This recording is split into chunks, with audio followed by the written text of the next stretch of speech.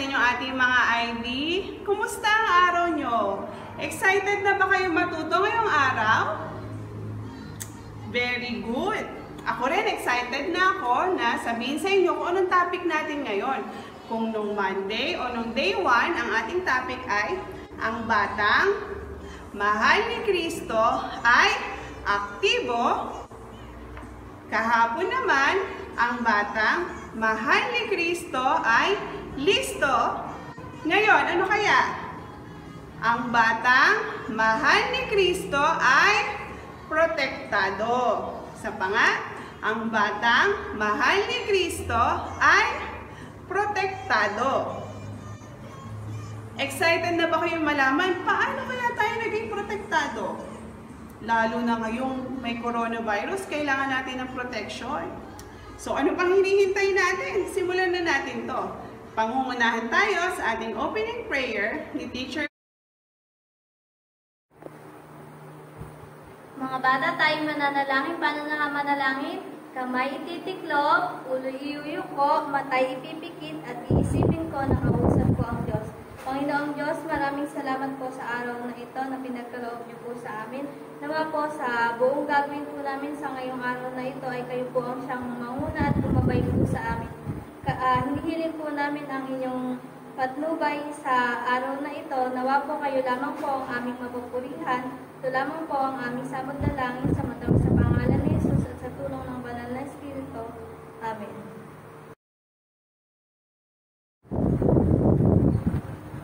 Ilagay ang kanang kamay sa dibdib. Pledge to the Bible.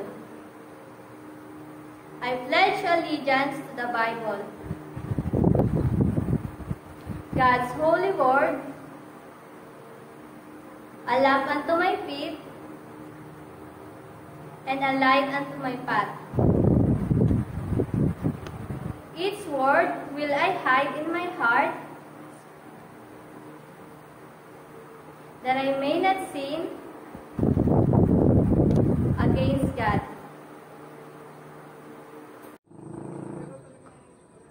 Taas natin ang ating kanang kamay.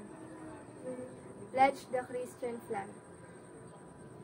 I pledge allegiance to the Christian flag and to the Savior, for whose kingdom it stands, one brotherhood, uniting all Christians in service and in love.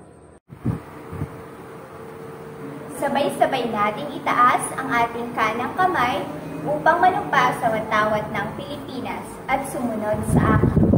I pledge allegiance to the Philippine flag and to the republic for which it stands, one nation, under God, indivisible with liberty and justice for all.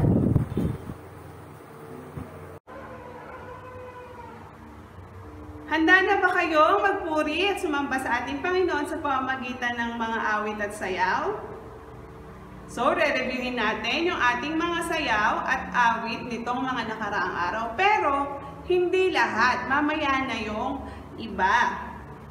At pagkatapos natin reviewin yung mga kanta, yun namang mga bagong kantang ating aaralin ang ipi-play. 2 beses po ulit. Ito ay napakatamis ng pag-ibig ni Jesus at ang lahat ng mga bata ay iniibig ni Jesus. So tayong lahat ay magpuri sa Kanya sa pamamagitan ng mga awitin.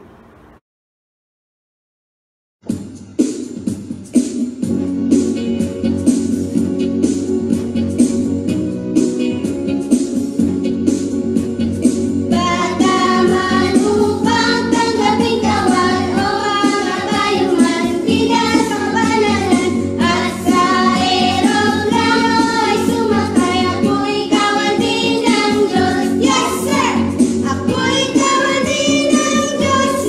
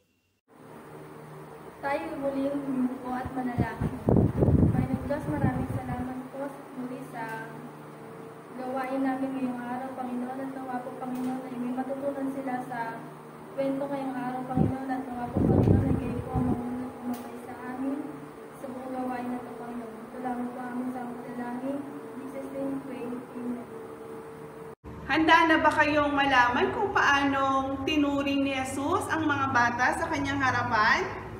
Ikukwento yan sa atin ni Teacher Rosana.